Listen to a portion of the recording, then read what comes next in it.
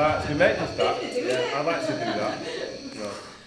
Because Salford is the only one of the only Catholic cities. You know, we don't have a Church of England cathedral like Manchester. Ours is a Catholic cathedral, and the reason why Salford Cathedral was built is because all the Catholic women, not the men, gave in their wedding rings.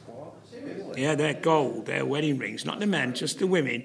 Had to hand in their wedding rings, and that's how they built it. Yeah, well, yeah, it's a magical place. Both Salford and Manchester are quite magical. I mean, these are like magical stories. Well, Clockwork Orange came from Salford, right? He did, didn't he? The writer, yeah. Anthony Burgess was a Salford kid. And all that Bunny, all that Bunston, Matt Jib and Matt Jab and all that lot in Clockwork Orange, that's in the book, was actually the language which was going about for all the local scallies, all the gangsters and all the people on the street. All that language that they're using in Clockwork Orange is what Burgess got off the street in Salford.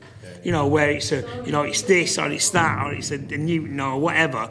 And that was just undercode language that was going about, and Burgess put that all into Clockwork Orange. Oh yeah, oh God, dude, listen. Here's a story, right?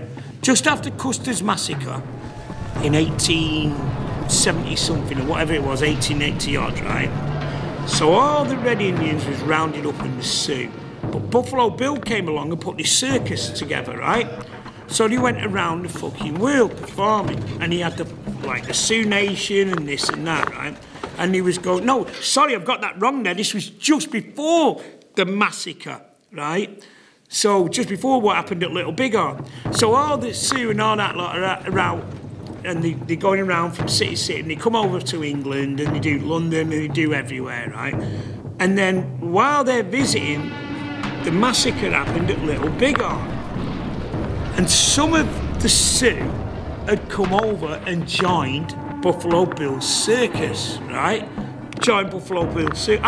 We've got photographs of this right now. And so then they started hunting them down as war crimes. So they're trying to track them in London, they're trying to track them here. And eventually, right, they turned up in Manchester, but they parked where the River Irwell is in Salford, just down here, right? It's a big island. And it reminded them of their own.